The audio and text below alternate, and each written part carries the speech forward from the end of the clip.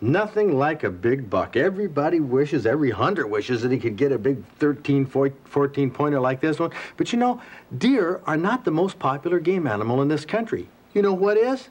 There it is, zooming across your screen right there, a few snowflakes too. This is the cottontail rabbit. The season is open for nearly 6 months, and across the country, it is the #1 game animal. I'm going to take you cottontail hunting, so stay tuned. I'm Fred Trost. It's Thursday night, time for Michigan Outdoors. There's America's most popular dog, the beagle. And you can tell by the way it's holding its mouth what song it's singing. Beagles have melodic voices, at least to rabbit hunters. These dogs are as much of an attraction to rabbit hunting as those tasty cottontails. Now, you don't train beagles the way you train other dogs. They either run rabbits or they don't. And every beagle seems to have a little different style. Just like rabbit hunters prefer different guns, different boots, different hats, and different jackets. Now, Bob enjoys rabbit hunting as much as anybody I know. He likes beagles that move along at a good clip. He likes aggressive beagles. And it goes without saying that Bob likes to eat rabbit. In fact, I don't know a rabbit hunter who doesn't.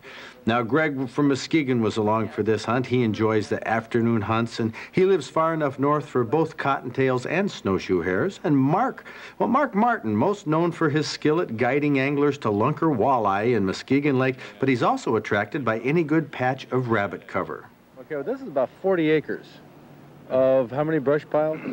There'd be 10, 11 of these great big brush piles from where they cleared it. They just left the stuff. And we're lucky because the woodchucks haven't made enough holes that the rabbits can just consistently hide and not come out. They've got to come out. So the rabbits are there, they're under the stumps, the deadfalls. In the raspberries that have grown up between all this stuff. They're tough to get out. I'm not saying we're going to get every one out, but there aren't so many holes that we can't get any of them out. If we were to hunt this without dogs, what would it? Tough? Tough going. Usually, you know, I think you can kill about as many rabbits or take as many rabbits without a dog as you can with a dog. But this kind of hunting, you definitely need the dogs. And not to run the rabbits in a big circle. You need the dogs simply to root them out of the brush piles. Okay, now the dogs. You have your two beagles. Describe your beagles, Mark. I've heard so much about them that they're tops. Is that true or false? That's true. Yeah, they have put a few years in on them, 6 on one and almost 5 on the other, and they're pretty well disciplined. They do what I tell them to. Disciplined beagles? Yeah. Oh, this is going to be a treat. Hold it. They'll go in where I want them to, and if there's a rabbit in the brush pile, they're going to flush it out. One's strictly a good pile dog, and the other one's a good trailing dog, and together they really make a good team. Okay, explain that, the difference between what you call a pile dog and a trailing dog. One dog will go in there and rip the brush apart and won't come out at all, and the other dog kind of work around the edges until it gets too excited and smells the rabbit, and then it'll go in sometimes. But this other dog gets used to busting the brush. It grew up with a bigger dog and had to follow it into the brush, and kind of took over that role when I started hunting them with Mandy, my dog. So is that what makes the dogs different? Their genetics? Yeah. One is from up north around Charlevoix, Petoskey area, and the other one is from southern Michigan here. Huh. And you can tell by looking at them, they're a little bit different. Which one's the northern dog and which one's the southern dog? The southern one's got a pointed nose, the other one's got a snub nose. I see. There's something to that. Yeah. Well, the accent, too, gives them away. Yeah, the accent gives them away a little bit. Okay, but they bay like normal beagles. Yeah, when they smell a rabbit, they'll start barking right away and dig and claw in these brush piles. Or otherwise, if they shoot out, my dog will come around and pick it up and run that rabbit around until it comes back again. Are your dogs, the trailing dog, is it a slow dog or fast dog? It's medium. It depends on the day. Like today, it'd be kind of slow but steady. Why today? Today is an ideal day except for the temperature, maybe. Yeah, the temperature and the wind. If we didn't have the wind and the temperature so low, they could just steam them right around to you again. But with this right here, it's ideal for getting in the brush piles right now. Let's take a look at our guns. Greg, you have the highfalutin. I'd open that up there, just highfalutin automatic. 20 gauge semi-auto Ithaca with a Looks like custom paint job. Custom paint job been used in the marsh turkeys and whatever. Bob, you're using? I'm using this gun that I bought for my son before he was born. It's a good foil for the wife, you know. I like it. It's just a short little youth model Ranger. The stock is too short for me, but for quick pointing, For a rabbits pump and grouse. Yeah, rack the pump. pump there to show. Yeah, It's a pump gun, pump another little shell short in. barrel. You can get through the brush. Mark, you're using it over and under Yeah, right. with a swivel mount. Yeah, it makes it a little bit easier to carry. With a sling. Yeah, jump across the creek and put it over your shoulder instead of dropping it in the creek. And I'm going to be using my tried and true, trusty 20-gauge single-shot, inexpensive, used from my youth, well broken in, and excellent rabbit gun. You can't beat a gun like this. We'll just see how you shoot. Okay. Hey, you can talk all you want about a gun, but till you shoot it. That's right. But that's the nice thing about rabbit hunting. You can use a variety of guns. Sure can, yeah. 22s, but out here with a bunch of people with 22s, there's always a possibility of a ricochet. So shotguns are, with light shot, are really fine for this. Okay, well, it feels like a good day to me for rabbits. I'm ready. We have a spot that hasn't been hunted yet this year. Everything, we got excellent dogs. We have a barrage of guns. Want to let the dogs out? Yeah. Now we want to see these well-trained, mannerly beagles. Hey, that's no fair. Mandy, come on. Come on. Here's something you don't Where's the often rabbit? see a beagle do. Come here. Come here. Come on. Gonna get a rabbit? Ginger? Ginger? Gonna get a rabbit? I'll be doggone, that beagle came back. Okay. An obedient beagle. Now that's something you don't see very often. These little dogs do have a reputation for getting out of their pens or out the back door, slipping away to the nearest patch of rabbit cover, and coming home only when they're dog tired. Their short little legs don't carry them very fast, and they don't seem to tire as quickly as the longer-legged, faster-running bird dogs. Or, actually, as fast as the longer-legged, older, but supposedly wiser hunters that follow these beagles wherever they go. And those beagles generally take you to rabbits. Aha! Now I've spotted the first good rabbit sign here at the first brush pile. In some areas, these little pellets are thick, along with rabbit tracks going every which way. Now, brush piles always hold a lot of rabbits. Now, when I say a lot, it wouldn't be unusual to rouse 20 or 30 rabbits from a big pile this size if you could take the whole thing apart. In fact, this weather early in the season, 40 or 50 wouldn't be a surprise, but you can't take the brush pile apart, so you send the beagles in to wiggle through the sticks and the twigs and crawl under the stumps and hopefully send a few cottontails running for another nearby brush pile. Now, visibility is better for hunters on top of a brush pile, but getting there can be a little tough sometimes. The dogs worm their way through everything, though. Of course, this is Ginger. This is the pile dog, who spends all of her time in the thick stuff. While Mandy, there she is, patrolling the borders, trying to pick up the scent of a bunny that bolted from one pile to another. All of a sudden, Mark sees a cottontail making tracks, so he shoulders his gun. Well, it was a good shot, the second one, that is, and I retrieved Mark's first rabbit of the day. Well, while he tried to show us how a trained beagle listens. Let's go. Yeah, over here. Come on, yeah. There we go. On this 40 acres, there are probably hundreds of rabbits. Plenty to feed the neighborhood foxes, hawks, and other predators that will eat 80% of the rabbit population in a year. Well, including man, he's a predator, but he really takes a small number of the annual crop. Now, what attracts many hunters back to the fields is the taste of these critters. Underneath that fur is quite a bit of meat that is close to chicken or turkey as anything. And there are more rabbits moving around this pile. It just takes a while to see them, but when they move, oftentimes all you catch is a glimpse. Greg and I posted ourselves on the side of the brush pile that faced other piles, thinking that this would be where most of the traffic would come. Now, see if you can see the rabbit moving in there.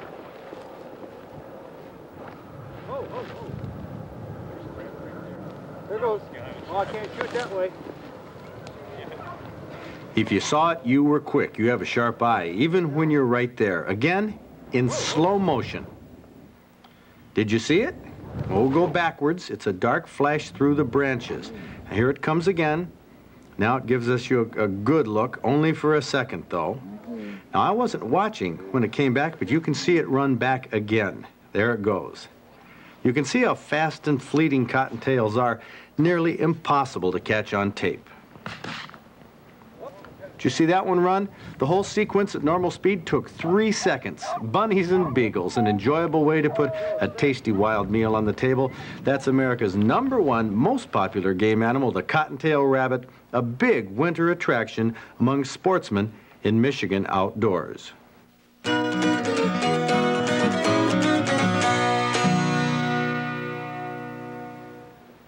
Sort of makes you wonder why we refer to this animal as the elusive buck. I tell you, deer are a lot easier to photograph than cottontail rabbits are. Bob Garner went out earlier this week for 2 days, you know, in this cold weather. Couldn't roust a single rabbit for the camera. So we have a real tough time, but everybody has a tough time with this cold weather that we've had. Tell you this, below 0 temperatures have put a damper on almost every type of outdoor activity. I imagine the steelhead fishing has been nicked. If not the fish, the fishermen for sure. Emil Dean says on the Manistee River, it has been phenomenal right into January when he expects it normally to taper off. At least it was good up until this cold weather. Ice fishing has been hampered by the cold weather. Rabbit hunting, the snowmobiling, cross-country skiing, you name it. It's so cold it's hard to get out there. However, since we have to do a show next week on northern pike, we promised that, we are going to go off Ludington, and we're going to go out and spear. We're going to do some tip-up fishing. I don't care how cold it is tomorrow. We're going to be there. Bring you a story next week. I don't know if we're going to catch any fish that would make good pictures for the trophy book, but I tell you, some people have in weather like this. For example, this fella coming up. Ice fishing isn't the only way to go in January. There are stretches of river open like the Detroit River, where Dr. Al Gerson from Rochester was fishing last January 10th. He was casting a Rapala. He landed a 10-pound, 10-ounce walleye. That was fishing right off a pier. In January, that is dedication. Now, another fellow that caught a 10.5-pounder, R. Nagel from Midland, was fishing on the Tittabawassee River in Midland County. He was casting a green plastic grub, but that was back on October 26th. Hot weather compared to what we have now. And this fellow catches his share of master angler fish every year. Ben Knoll from Portage. Quite a few oddball catches end up in his net when he goes steelhead fishing. This one, a channel catfish, 31 inches long, 10 pounds, 10 ounces, hit on spawn in the St. Joe River, and that was on December 7th. Now let's look at a couple of whitetails. This is looks like a fairly small rack for an 11-point, not particularly wide, but it still qualifies for a Stroh's Hunting Award. Malin Hobday from Union City took this trophy with a muzzleloader on November 15th in Branch County. And by the way, his wife took one with a muzzleloader too this year. A lucky family. Bernie Sturritz from Gwynn up in the UP did real well with his bow this December. A 10-pointer on the 9th of December in Marquette County. One of the tines was 11 3/4 inches long. That's just about as big as they come. And here is our trophy hunter of the week. Okay, you're right. The rack isn't large enough to qualify. It only has 2 points. But listen to this. Bernard Kammer was hunting on opening day west of Grayling.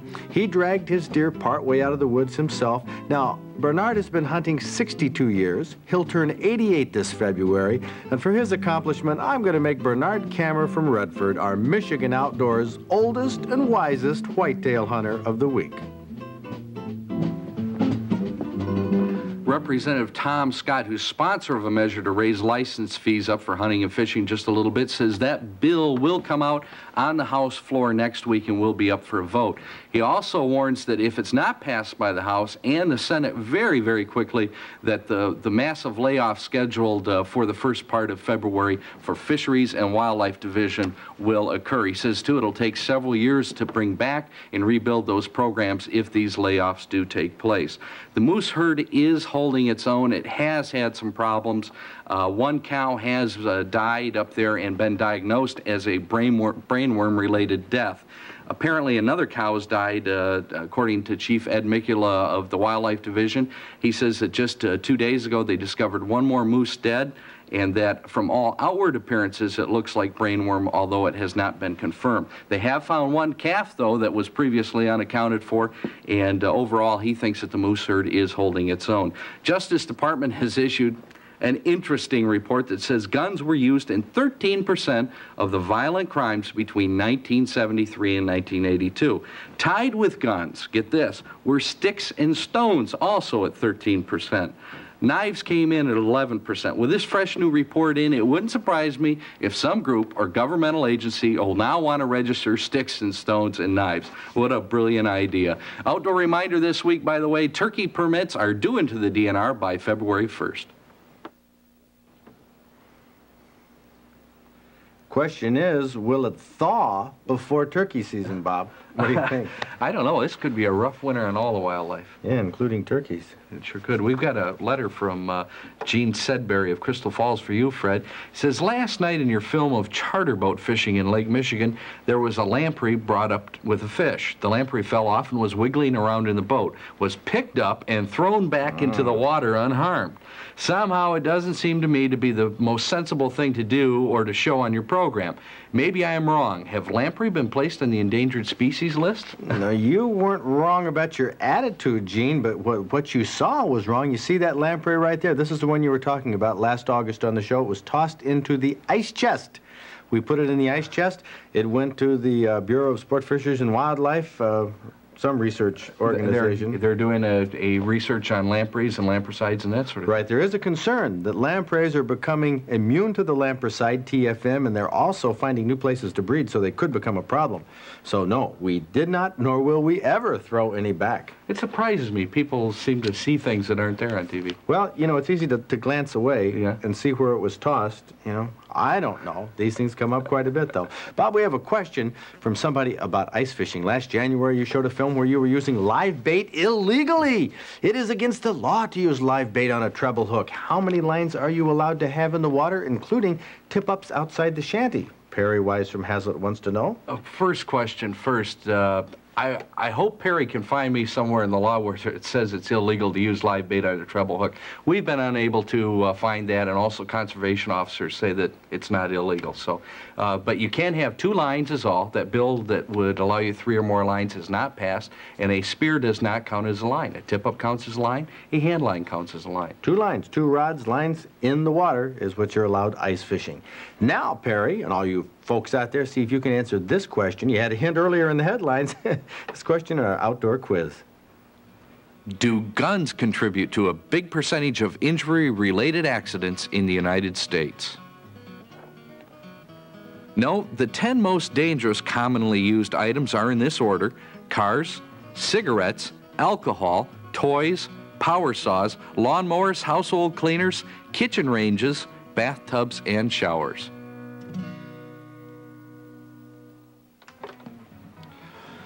Oh, Bob, that looks rather nice at a time like this. That was back in July over on Kent Lake. The middle of the heat of the summer, a muggy day.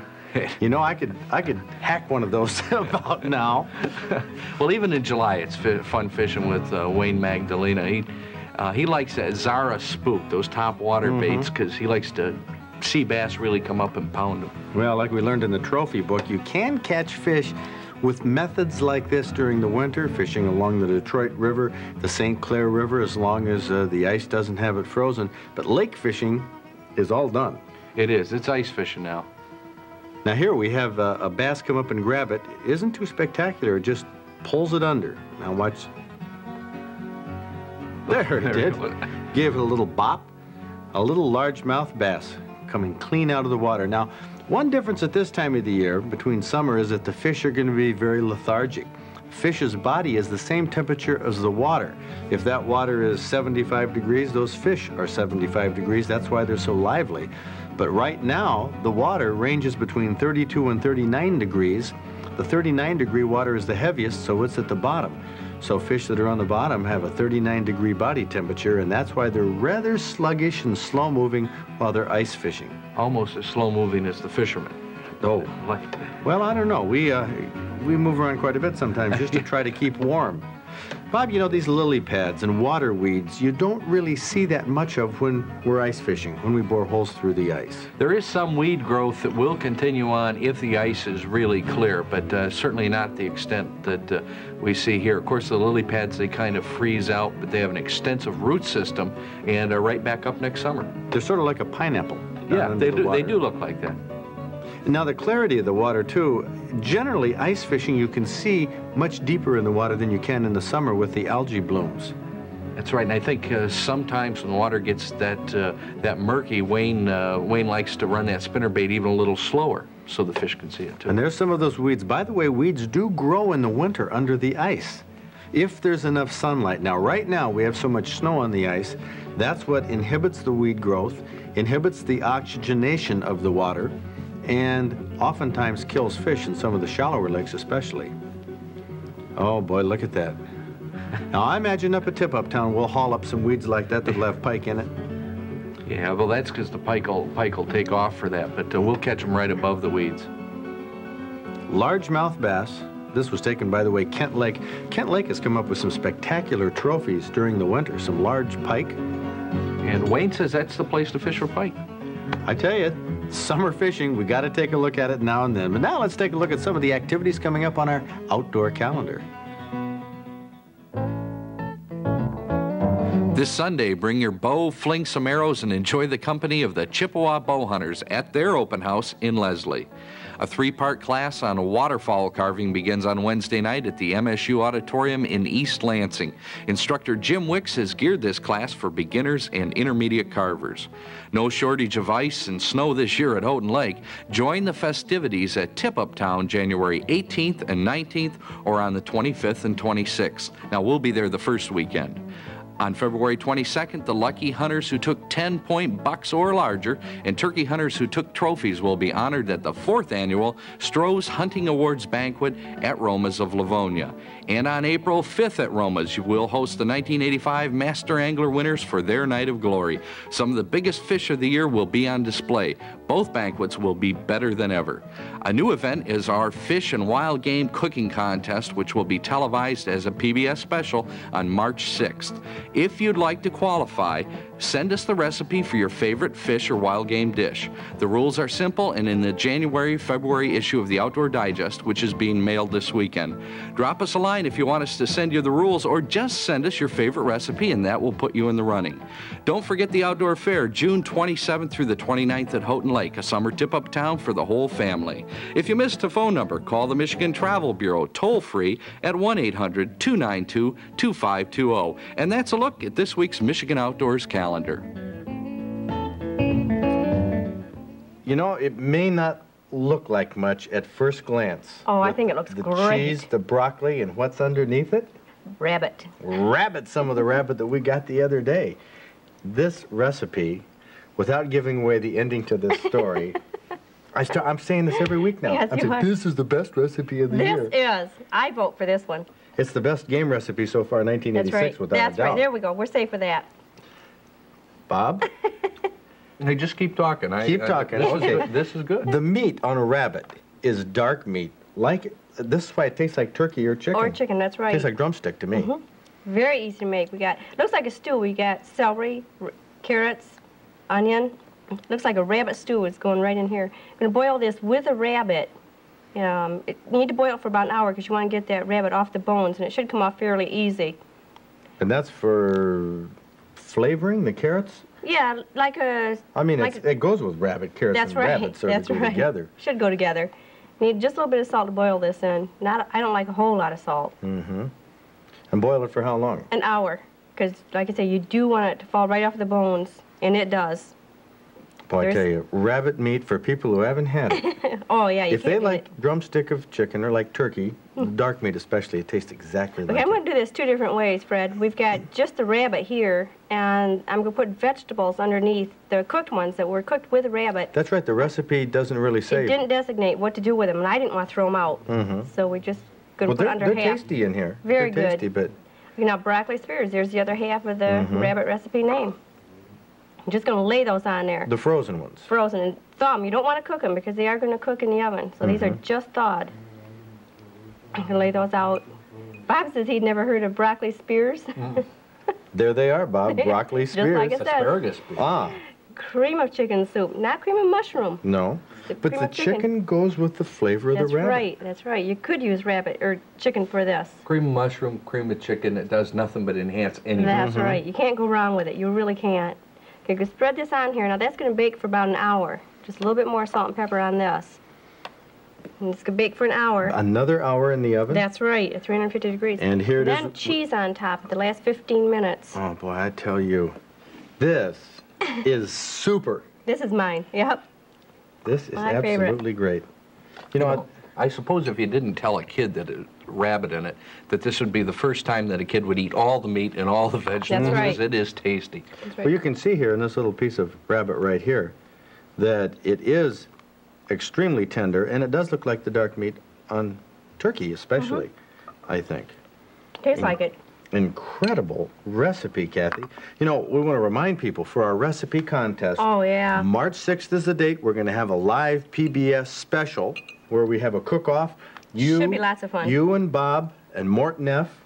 Emil Dean. And no, Emil won't be there. He's going to be down in Mexico. But Randy from the Holiday Inn up in Houghton Lake will be the judges. Send in your favorite recipes to us. We have the rules in the Outdoor Digest, which is being printed. Was printed today, is going in the mail tomorrow, so you folks will all be getting it. With this recipe. The address for the recipe contest, this recipe, the whole works. Bob, let the folks know how they can get it. Now, see if you can see the rabbit moving in there.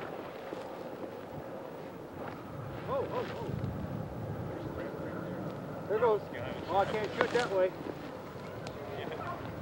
If you saw it, you were quick. You have a sharp eye, even when you're right there. Again, in slow motion. Did you see it? We'll go backwards. It's a dark flash through the branches. And here it comes again. Now it gives us a good look, only for a second, though. Now, I wasn't watching when it came back, but you can see it run back again. There it goes. You can see how fast and fleeting cottontails are. Nearly impossible to catch on tape. Did you see that one run? The whole sequence at normal speed took 3 seconds. Bunnies and beagles, an enjoyable way to put a tasty wild meal on the table. That's America's #1 most popular game animal, the cottontail rabbit, a big winter attraction among sportsmen in Michigan outdoors.